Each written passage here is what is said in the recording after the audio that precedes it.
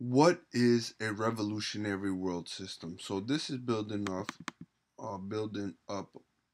off of a legitimate world system. So countries do accept and they respect one another's existence. But here is a revolutionary world system where, okay, we acknowledge that you've become, you have your own sovereignty and things like that, right?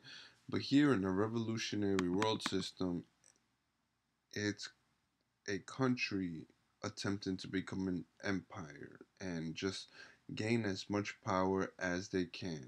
Okay, so a revolutionary world system is a demonstration of countries attempting to overpower or become powerful. Great example, Stalin. Great example, Hitler.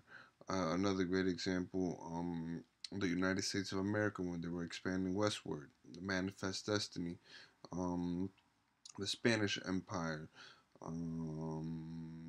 Let's see. There's another one here. There's another one. Just the English Empire, of course. The French Empire.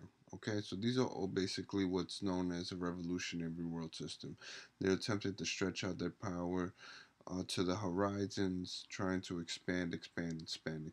Okay, there is really no consideration or respect or acceptance of another's existence. It's just basically, we're going in there and we want to overpower you. You understand? We want to conquer. All right. A revolutionary world system is a demonstration of countries attempting to overpower or become powerful.